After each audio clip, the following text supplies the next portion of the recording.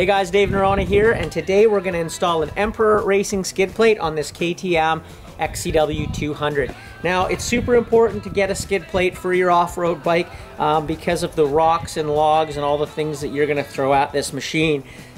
This Emperor Racing is high-grade aluminum CNC machined. It's super durable, and it not only protects your frame, but it protects your cases and your water pump as well. In the bag, you're going to get the skid plate and the attachments to attach it to your frame.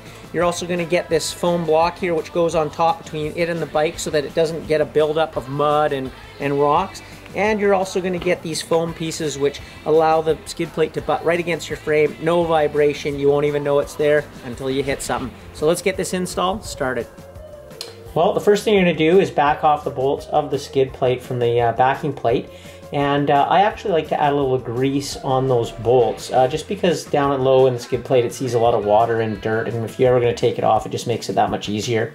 Then you're also just going to loosely attach the rear clamp of the skid plate, and then we're going to move underneath the bike and install that piece of foam up in between the engine compartment and the frame, and that's going to sit in between there and the skid plate. And then just install your skid plate, and you'll fit the back up first and then slide it up.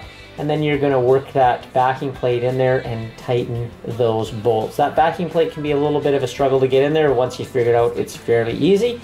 And then we're going to move around to the back of the skid plate and tighten all those bolts down as well.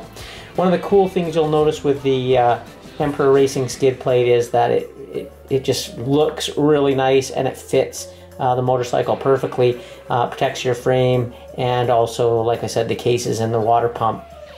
It also has a little bit of like a nice cutout there, so it's easy to change your transmission fluid. There you go, the Action Motorcycles KTM 200 XCW is now ready for the bush with the final install of that awesome Emperor Racing skid plate. You can check out all the cool stuff at Action Motorcycles.